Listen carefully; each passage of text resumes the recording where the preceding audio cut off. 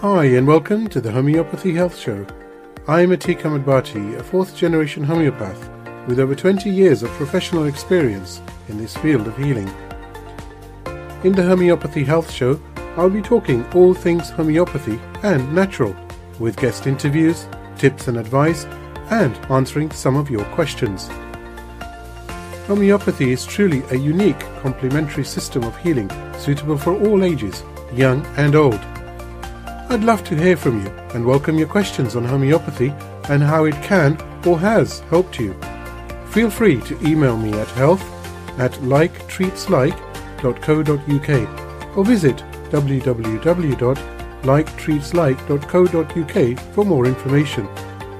Once you're there, take a look at the Knowledge Academy and blog section, where you will find interesting information. Both sections are growing day by day, so always check back. So let's begin today's show on UK Health Radio, the world's #1 talk health radio, real feel-good radio.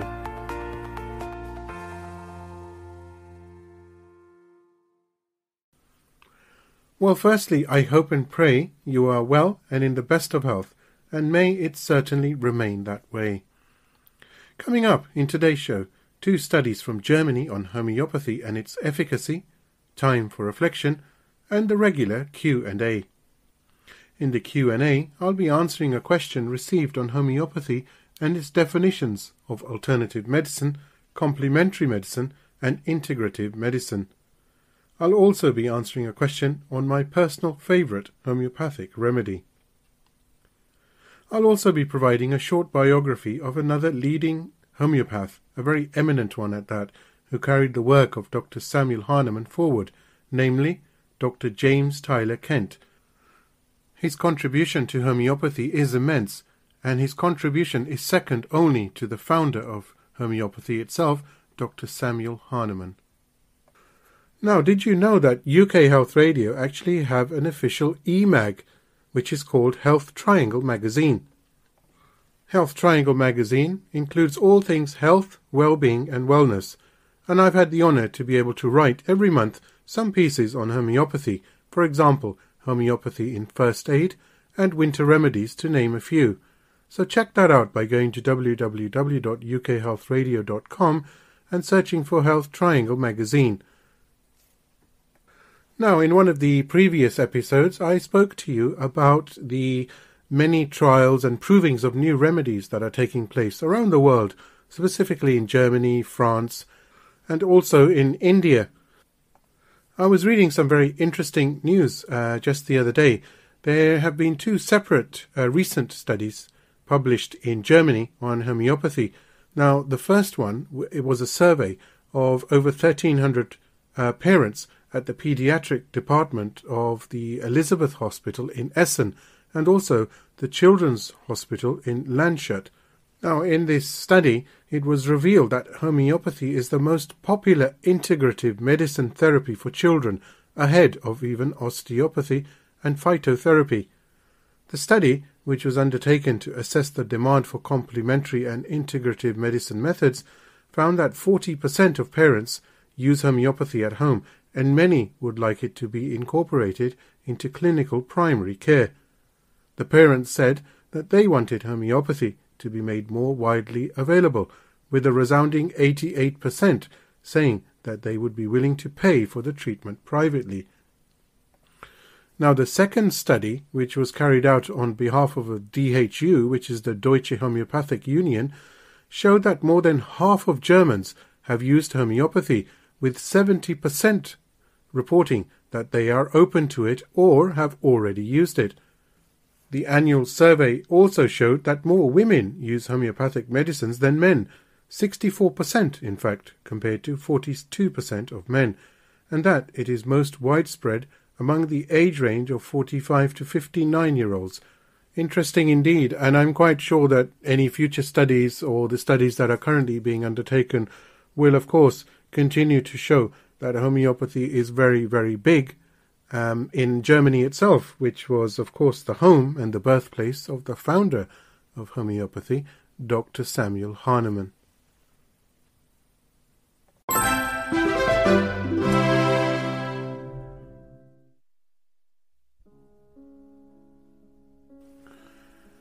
Continuing with my special series on the history and development of homeopathy, specifically short biographies of eminent leading homeopaths who carried Dr. Samuel Hahnemann's work on homeopathy forward, today's biography is on James Tyler Kent, who was born in 1849 and passed away in 1910.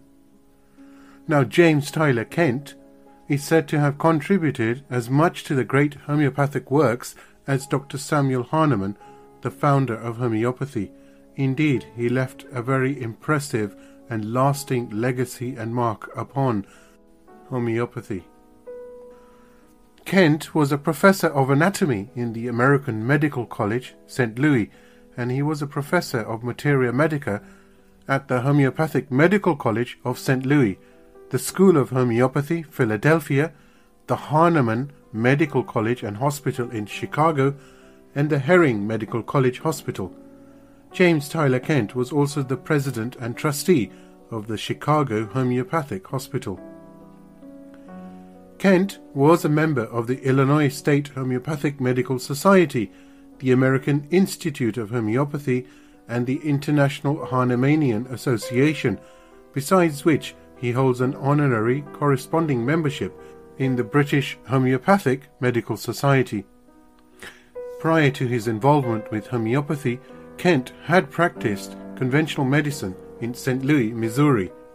He discovered and converted to homeopathy as a result of his wife's recovery from a serious ailment using homeopathic methods. Many homeopathic practitioners today still follow Kent's early method of curing, which was to prescribe remedies using single doses of high potencies. When he taught, he would inspire his Kentians, as they are known, to use these higher potencies, and he held a strong belief that homeopaths must treat patients in their entirety, including the physical body, as well as the mental, emotional, and spiritual elements, using these high potencies. Later in his career, however, Kent began using Hahnemann's method of starting with low potencies and working up the scale by threes, for example, a 6, 9, 12, and so forth. One of his greatest contributions to the profession of homeopathy and its teachings was his completely unique style of repertory. Although others exist, Kent's famous repertory, called the Great Repertory, is still the popular choice and has been described as more complete, systematic, and precise, with more well-described symptoms. Kent is also known for developing pictures of constitutional types of patients. A well-known example would be his description of sulphur as the ragged philosopher.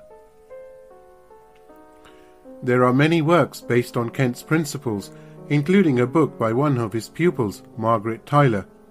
Margaret Tyler further developed this idea of pictures into a book entitled Homeopathic Drug Pictures. Kent is considered to have been a great homeopath, and his philosophy, homeopathic interpretations, and influence have steadily continued to grow in popularity since his death. James Tyler Kent was born in Woodhull, New York. He graduated from the Eclectic Medical Institute of Cincinnati and started practice in St. Louis as an eclectic. He became interested in homeopathy in 1878, when his wife's illness failed to respond either to eclectic or allopathic treatment, and was cured, in fact, by a homeopath. James Tyler Kent began practice with low potencies, but he was not satisfied. Later, he resolved to test the 30th potency to see if there was any medicine present. He prepared with his own hands the 30th potency of podophyllum according to centesimal scale after the method of Hahnemann. One day a child was brought into his clinic in emergency, and it appeared that the child would not live long. While it lay in the arms of its mother, a thin yellow fecal stool ran all over his carpet. The odour was like that of podophyllum stool. It was horribly offensive, and the stool was so copious that the mother made the remark that she did not know where it all came from. Dr. Kent thought to test Podophyllum 30 prepared by him for that case. Next morning, he was surprised to learn from the grandmother of the child that he was doing well. 1 dose of Podophyllum cured a dangerously ill patient. He then realized the power of the potentized remedies, and he thought of using increasingly potentized remedies in his practice. He became famous as a high-potency homeopath, as most of the homeopaths before him were using very low-potency remedies. He advocated the use of the 30th, 200th, 1M, 50M, CM, DM and MM potencies made on the centesimal scale. Dr. Kent introduced the doctrine of series in degrees in the treatment of chronic diseases. He found that 1 potency was not sufficient for chronic cases, though it would generally do for acute illnesses. Many chronic illnesses were cured by keeping the patient under the influence of the one indicated remedy for 2 or more years. But this cannot be done with continuous curative action unless the doctrine of series in degrees is fully understood and used. Dr. James Tyler Kent discovered that just as there are octaves of musical tones, so there are octaves in the simple substance, through which severally it is possible to correspond with the various planes of the interior organism of the animal cells. These planes correspond to the similar remedy in the 30th, 200th, 1M, 10M, 50M, CM, DM and MM potencies. He found that when the action of the 30th is completed, the patient needs the 200th potency, but when the action of the 200th potency is exhausted, the patient requires the 1M potency, and so on till the same remedy in higher and highest potencies cures permanently. Dr. Kent also discovered the law of vital action and reaction, as pointed out by Dr. Hahnemann. A medicine is not too high to cure, so long as it is capable of aggravating the symptoms belonging to the sickness in the first hours of inacute and in the first few days of a chronic sickness. He also thought that a homeopathic aggravation was essential for the application of the similimum in chronic cases. Dr. Kent felt that if there was relief without homeopathic aggravation, the chronic sickness was only superficially affected and would require a deeper acting remedy to remove the vital disorder. Dr. James Tyler Kent laid greatest importance to the will, understanding and memory of the patient. They form the innermost of the man and are extended outwards through the general physical organism. Cure takes place from center to periphery, but if the symptoms retreat from periphery to center, the prescription is wrong and must be antidoted. Hence, in order to treat successfully, the homeopath should know the correspondence of organs and direction of cure. Dr. Kent proved many new medicines, which he described in his new book, New Remedies, Clinical Cases, Lesser Writings, Aphorisms and Precepts. Dr. Kent was famous for teaching Materia Medica. He taught Materia Medica at the Homeopathic Medical College of St. Louis from 1881 to 1888, at the School of Homeopathy in Philadelphia from 1890 to 1899, at the Hahnemann Medical College and Hospital in Chicago from 1903 to 1909, and the Herring Medical College Hospital. Students from England, European countries, India and other parts of the world sought admission to the institution where he taught the subject.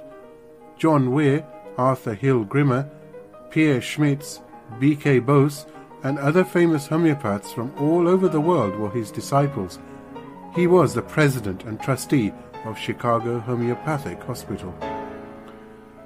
In 1874, he married a Baptist like himself, settled in St. Louis and began practice. In 1876, he became the professor of anatomy at the American College of St. Louis. During the same year, his wife became seriously ill and was cured by a homeopath, resulting in his complete and enthusiastic conversion to homeopathy. During that same year, Kent lost his first wife and studied works of Emanuel Swedenborg and adopted his philosophy. Kent met his second wife, Clara Louise, a practicing physician, and diagnosed her as having an incurable iatrogenic miasm of lechices due to too many repetitions of dose. In 1896, Kent and his pupils saw over 18,800 patients in one single year. In 1916, Kent went to his country home in Montana to rest and write a real book, but his catarrhal bronchitis turned to Bright's disease, and he died mostly from years of overwork. James Tyler Kent passed away on June the 6th at Sunnyside Orchard in Montana. James Tyler Kent's elementary and secondary education was acquired in Franklin Academy, Prattsburg, and Woodhull Academy, Woodhull, and his higher education in Madison, now Colgate, University, Hamilton, New York, where he came to his degree in 1868. He was educated in medicine in the Eclectic Medical Institute, Cincinnati, Ohio, graduating there in 1871, and the Homeopathic Medical College of Missouri in St. Louis, where he was awarded the diploma of that institution in 1889. Dr. Kent began his profession and his professional career in St. Louis as a physician of the Eclectic School, at the same time being actively connected with the several eclectic journals in the capacity of writer, and also took an earnest part in the councils of the Eclectic National Medical Association. He was professor of anatomy in the American Medical College in St. Louis between 1877 and 1878, about which time his attention was forcibly directed to homeopathy through the serious illness of his wife. He became a careful student of Hahnemann's Organon and other works of the new school, with result in his complete conversion to homeopathy, his resignation from the Eclectic National Medical Association in 1879, and his appointment to the chair of anatomy in the Homeopathic Medical College of Missouri, which he held from 1881 until 1883, and professor of materia medica from 1883 until 1888.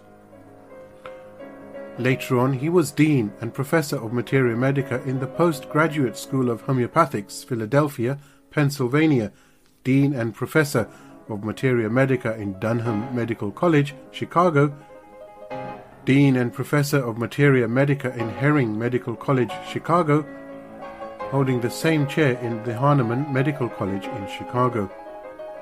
Thus, for more than 35 years, Dr. Kent has been a conspicuous figure in medical circles, and for more than 25 years in teaching and practice under the law of similia, and he is looked upon as one of the best teachers and exponents of the homeopathic schools in America.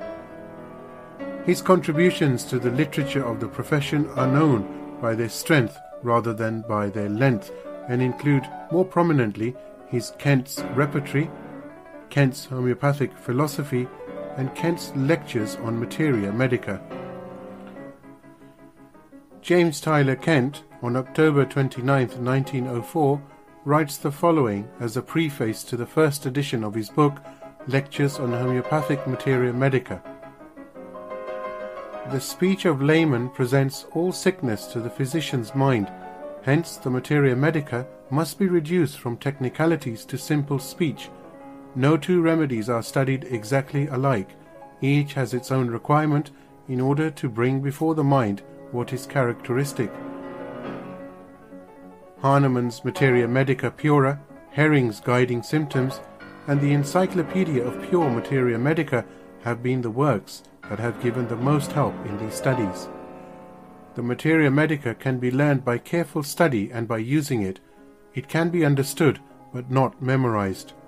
All who would memorize the Materia Medica must ignominiously fail. To be constantly at hand, it must be constantly and correctly used.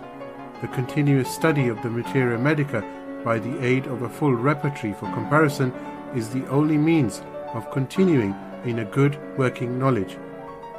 To learn the Materia Medica, one must master Hahnemann's Organon, after which the symptomology, and the organon go hand in hand. The organon, the symptomology, and a full repertory must be the constant reference books if careful homeopathic prescribing is to be attained and maintained. James Tyler Kent, October 29th, 1904, State of Chicago. So that was a short biography of a very, very eminent leading homeopath. In fact, probably one of the greatest homeopaths after Dr. Samuel Hahnemann himself, Dr. James Tyler Kent. And he has indeed left a lasting legacy. And his disciples and those that follow his method of prescribing, follow his repertory and use his materia medica are known as Kentians. And indeed, he was not only a proven medical doctor, but an expert homeopathic doctor indeed. May God bless him in abundance for his services to humanity, and may he rest in peace. UK Health Radio, the station that makes you feel good.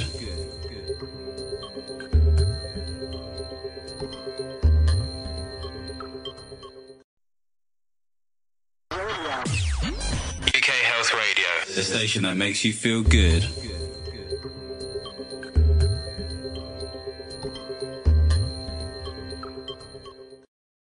I do hope you're enjoying the short biographies of some of the leading and eminent homeopaths, certainly who had training from Dr. Samuel Hahnemann or were alive during his time as well. And they really have, as you'll see later on in the episodes as we cover more and more of them, they've really made a huge difference to the actual understanding of homeopathy and its progress. Amazing. Do remember that you can not only listen to my show on UK Health Radio, but also you can now listen to the shows on podcast platforms including Apple, Spotify, Amazon Music, iHeart and JioSaavn. And this is the new UK Health Radio podcast platform. So just go to any podcast platform and just look for UK Health Radio and you'll find my shows there, which you can listen to at any time, stream on demand, and you can even download and share with friends. Now, I also wanted to share with you that UK Health Radio have an official e-mag, and that's called Health Triangle Magazine, and you can find it on the socials like Facebook and Instagram, but also if you go to the UK Health Radio website, you'll find it there. I have the good fortune of contributing regularly to Health Triangle magazine through articles.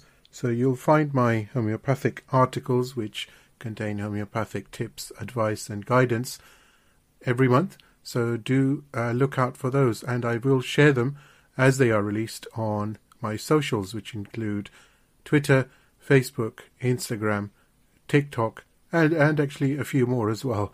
But I think those 4 are more than enough. It's hard enough just to keep up with them, to be honest. It certainly is very time-consuming indeed. I'd also like to extend a heartfelt thank you for all the many, many questions that are coming through on homeopathy and remedies, advice and guidance which is being sought. So I will try to answer as many as I can on every show. So let's begin with the Q&A for this episode, actually. The first question for today is asked, does homeopathy work well with allopathic medicine? Now, allopathic medicine means conventional medicine as Western medicine, so medicine that you would receive from your doctor, your GP, as such. So that's classed as conventional medicine. It was actually Dr. Samuel Hahnemann, the founder of homeopathy, who first used that word, allopathic medicine, and this was to differentiate between homeopathic and conventional treatments.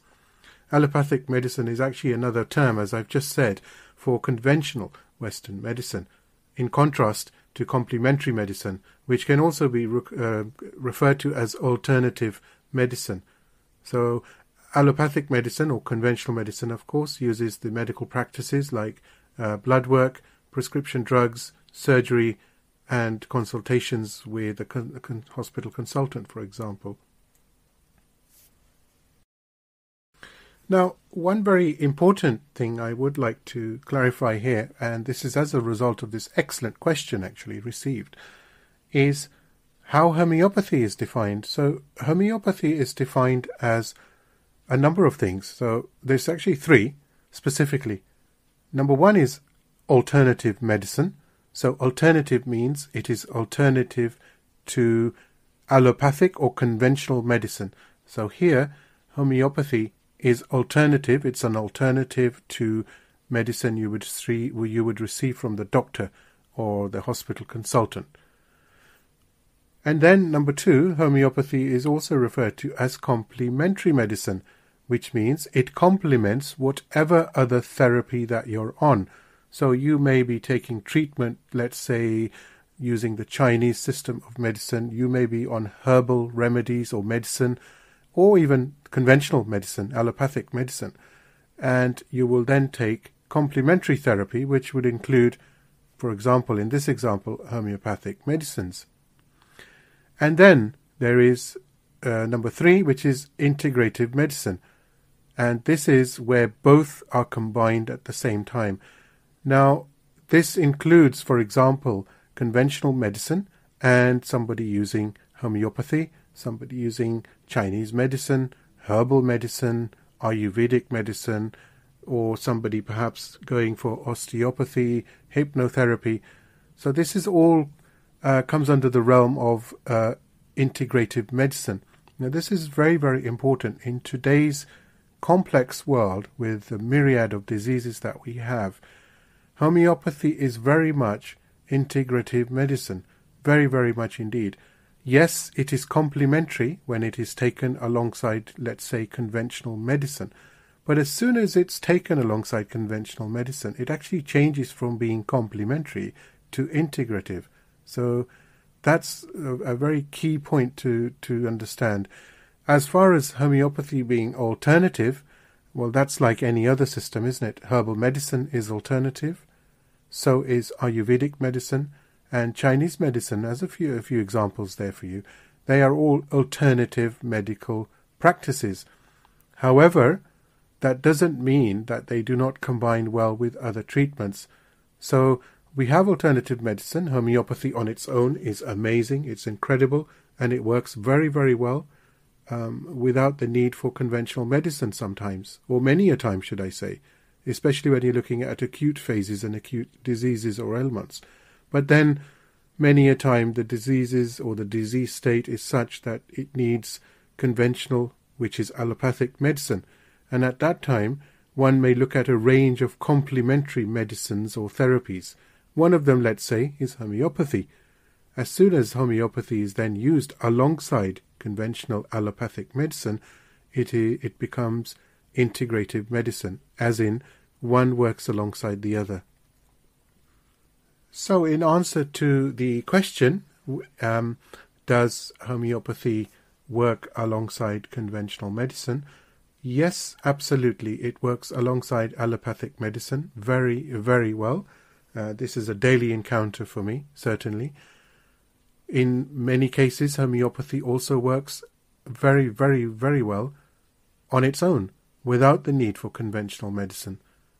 So it's the best of both worlds. You can combine if you have a very serious disease which needs medicine from the GP or the consultant at the hospital, then of course that's very important to take. That's a very, very important point. Do not suffer unnecessarily. If you need professional medical help, you should always seek that and go for that. That's the best way. We have to be very sensible in treating disease. But at that time, homeopathy can be combined and it becomes integrative medicine. And they both work on different wavelengths. So you've got the best of both worlds there, haven't you? And then, like I've said, in many cases, sometimes acute cases do not need the intervention of any conventional medicine. So, for example, if you've sprained your ankle, if you've got a cough or a sore throat, then, or if you've got hay fever, homeopathy works very, very well indeed on its own.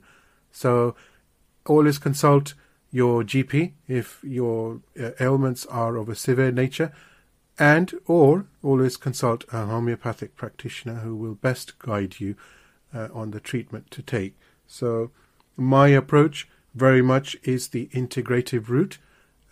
Sometimes there is the complementary side, of course, but generally I find the majority of people I see are already on medicine from the doctor, from the GP, or from the hospital.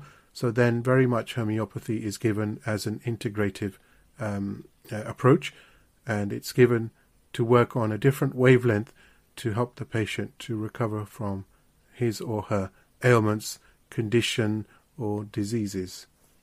So I hope that answers your question in some detail, and it's a very good question, so thank you very much for sending that through. Now the next question, very nice question actually, I have to say. So I've been asked, what is my favourite homeopathic medicine? Well, when anyone ever asks me that question, to be honest, the first medicine that comes into my mind is actually the remedy called China. Now, the reason I mention China is because I recall when I was obviously at a younger age, my father was a homeopathic doctor, a qualified and registered homeopathic doctor, and he had a cabinet, and that held a number of remedies. And I remember at that young age asking him what these were, and I remember looking and identifying China, which was a small bottle on one of the shelves of the rack, and actually picking it up and looking at it. And I thought, China? And then immediately I thought, that's the country China, so what does this mean? And then my father proceeded to explain. And actually, as the story goes, that was my first interest or realization of homeopathy. And, later on, of course, I became more and more fascinated and realized the immense healing properties of homeopathic medicines and the power that they possess as far as the healing qualities within each medicine. And so that's why China comes to mind, certainly, and I'll always remember that. It was a very small bottle, with some blue writing, which just said China 30, actually. It said China 30, 30 being the potency. And my father then proceeded to explain. So that was my door in. The door opened as far as homeopathy was concerned. And I'm very grateful to God Almighty for His grace that I was able to study and get to understand homeopathy better and better as the years went by. And today I'm one of many hundreds of thousands of homeopaths around the world who are blessed to be able to serve humanity through this system of medicine. I'm truly very, very grateful. Now, as far as a real favourite remedy is concerned, as in which one do I often use, it's really hard because there are a few. I've certainly got a few favourite ones. But I would say off the top of my head, if you ask me, and of course forgetting China for a minute, because that has different roots of it being my favourite, but I would say Arsenicum album. Now, the reason for that is because Arsenicum album is a phenomenal remedy or medicine which works so well on so many different levels. It has the true homeopathic triad principle of mind, body, and soul, or should I say, the correct way should actually be soul, mind, and body. So it works from the top down, or it works from the bottom up, or it can work in between. Arsenicum is such an effective remedy for food poisoning, for example, for restlessness. It's excellent remedy for stomach ulcers. It is a phenomenal remedy for mental, emotional conditions which include restlessness, anxiety, panic, worry, fear, anticipation, apprehension, and the list goes on and on. To give you a true idea, of Arsenicum album, I'm going to read out the clinical indications from the Materia Medica. This one being the one that I'm using at the moment is the Nature's Materia Medica, 4th edition by the late Dr. Robin Murphy. So get ready for this. These are the clinical indications. Abscess, acne rosacea, allergies, anemia, angina, anxiety, asthma, bronchitis, burning pains, chills, colitis, coughs, croup, dandruff, despair, diabetes, diarrhea, dysentery, eczema, ear disorders, eye disorders, face eruptions, fears, fever, food poisoning, gangrene, gastric ulcers, gastritis, gastroenteritis, glandular swellings, gout, hay fever, headaches, hepatitis, herpes, Hodgkin's disease, influenza, intermittent fever, jaundice, leukorrhea, lung disorders, malaria, measles, nephritis, nausea, nervousness, neuralgia, and there's more. Numbness, paralysis, pneumonia, prostration, psoriasis, restlessness, rheumatism, ringworm, septic fever, sneezing, seasickness, stomach disorders, strains, sore throat, habit to take tobacco, tongue disorders, typhus, vomiting, weakness, whooping cough, worms, and yellow fever. These are the clinical indications for the use of Arsenicum album. So these are purely the ones that I'm reading out from the Materia Medica. So this, you can see why it's one of my favorite remedies, because there's so many amazing indications. And certainly I've used it very, very frequently. Of course, I continue to use it very frequently. In fact, I was talking about the soul, mind and body. Arsenicum album is an amazing remedy when it's taken combined with aconite in a 200C for the treatment of panic attacks and anxiety. So this would be perfect in a situation where perhaps the panic is to do with giving a speech or a presentation at school.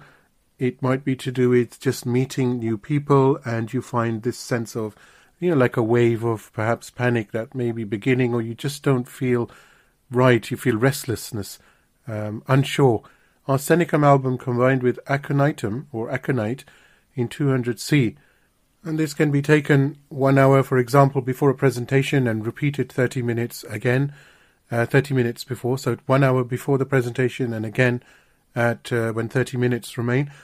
Or if it's panic that is perhaps of a more severe nature, then it can be taken every 10 to 15 minutes quite safely. I have found personally that Arsenicum album with aconite 200, a few doses is generally sufficient at 15-minute intervals. In fact, many a time just one dose is sufficient. So that's a golden nugget for you there.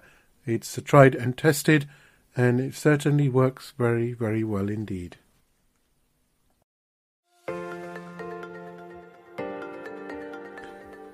Hi, this is Atiq from the Homeopathy Health Show.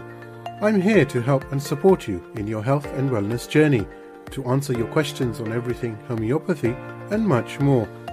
To get in touch, contact me via my email health@liketreatslike.co.uk or visit online at www.liketreatslike.co.uk. You can also find me on Twitter, Facebook and Instagram by searching for Like Treats Like.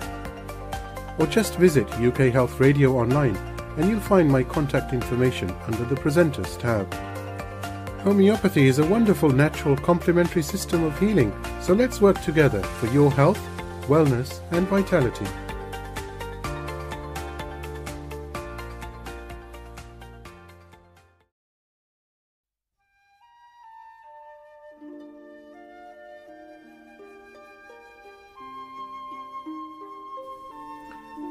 And now it's time for reflection with poems of healing. This one is called Deep Sad Feeling. Deep sad feelings, sometimes part of life we take them. Being under cover with curtains closed, get heaviness, put on hard clothes and lay in bed. No eating or eating too much. Stuck in this place of rejection, where no matter how good you are, how much you offer, it feels like it's not enough. You cry for hours, and sometimes you don't know why you are crying. It's just a heaviness that comes along that you can never explain. All you need is spirit. Gal, you must do something. The fear of someone find out the battles is piling. The fear of being known for battling with depression and the tag. It is getting bigger than we can handle. The battle is the culture. Mental illness is talked about not. What will, people say, keeps us in bondage? But all we need to do is pause. Then, walk to the therapist and get diagnosed. There are God-gifted ones. That will walk with you, the path to livelihood and happiness. This poem was written by Ruth M. Kamigisha. Published in Saudi, Poems of Healing by the United Nations. UK Health Radio, the station that makes you feel good.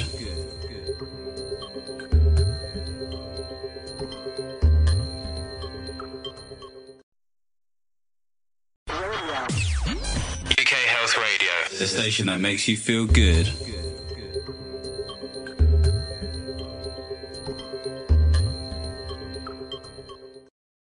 Now, in today's Q&A, I was asked about my favourite homeopathic remedy, and I mentioned China. But it got me thinking, as I was answering that as well, that it really is interesting, and it is purely the grace of God that I am able to serve humanity in this field of healing. I remember that certainly at a young age, even though homeopathy was in my family, my father was a homeopathic doctor, my grandfather, my great-grandfather, and before that the lineage was very much herbal medicine until homeopathy came into the family as such. But I was just wondering that how things work out, when you're destined to do something and how one is guided.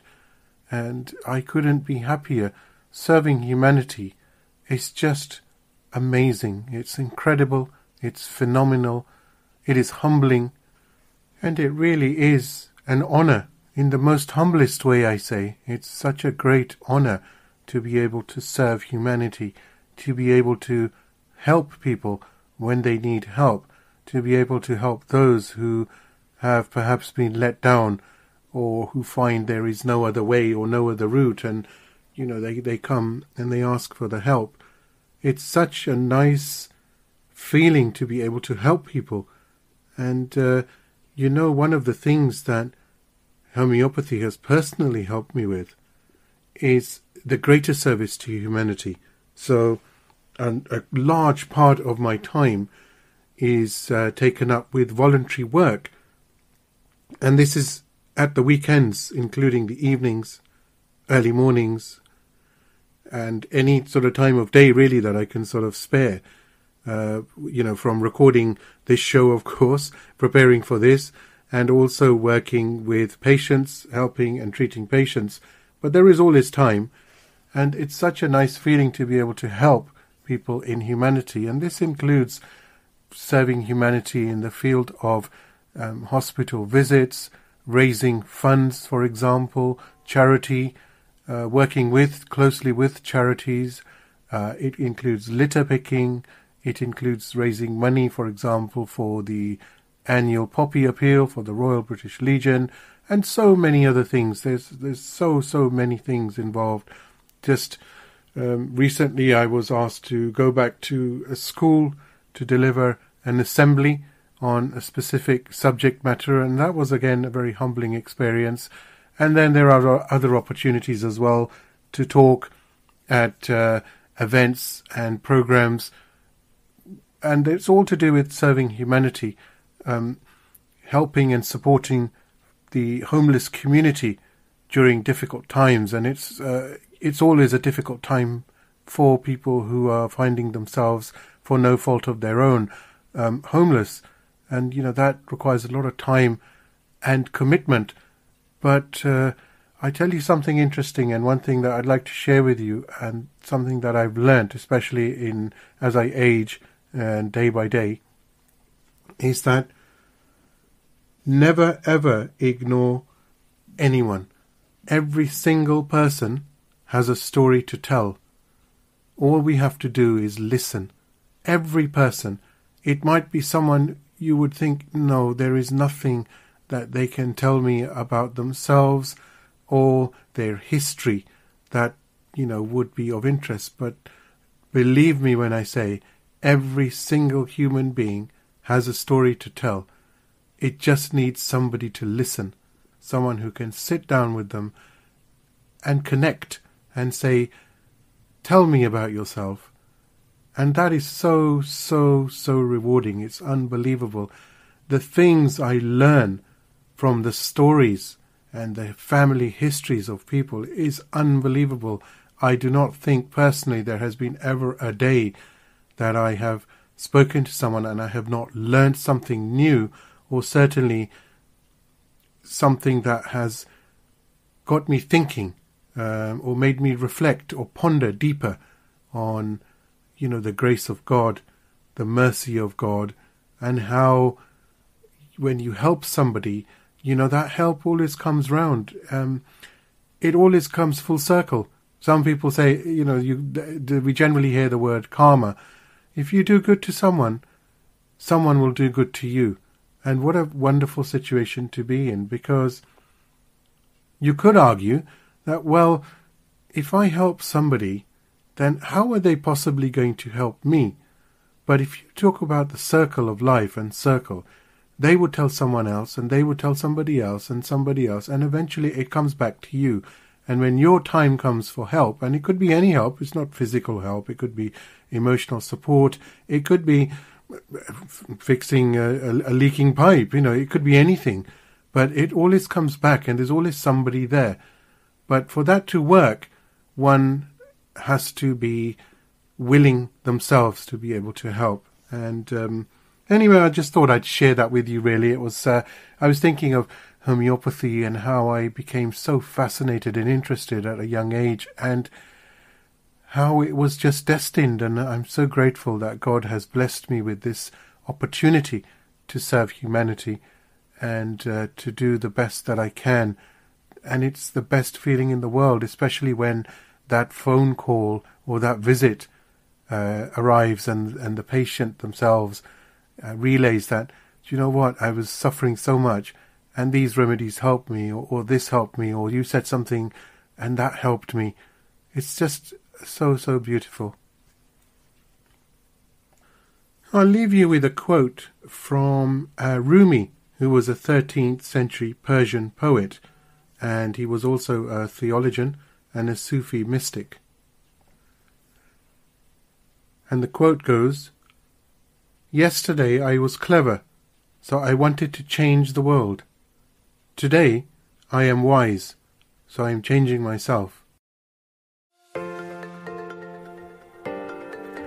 I do hope you've enjoyed the Homeopathy Health Show here on UK Health Radio, the world's #1 talk health radio. Tune in next time for more things homeopathy, interviews and segments on the healing possibilities that homeopathy can bring you. And don't forget to visit UK Health Radio online at www.ukhealthradio.com to see the many other amazing shows available to listen live and on demand. Or why not download the app from the iOS and Android stores. Until next time, stay safe and take care.